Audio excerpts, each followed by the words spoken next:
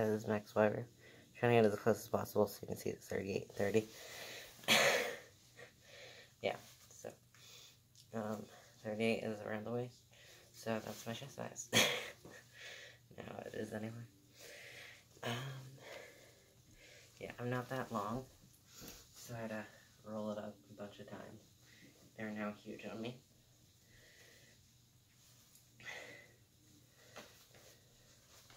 Only like them because they were black anyway. Then there are these. The patches and everything are like higher up, I believe, or they're lower. I think they're actually higher up, yeah. That way it looks like your butt's flat. So it doesn't look like I had a butt all the time. I love these, but they're also too long. They're 38 to 30. And they kept on falling off of me, so I had to do what I did with the other pair. Just hike them up all the way to here, even when they're rolled up. So then they reach down. And they reach about the right size. Yeah, they're too big now, so I gotta go shopping.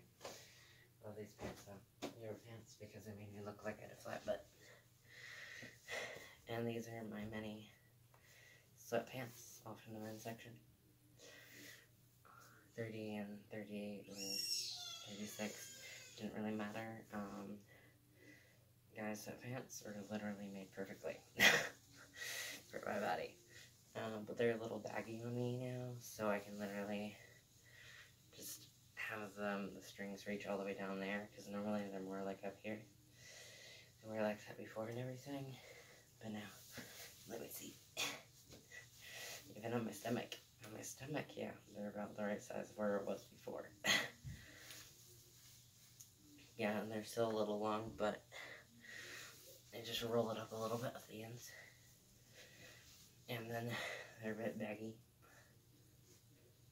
on the sides and on the back.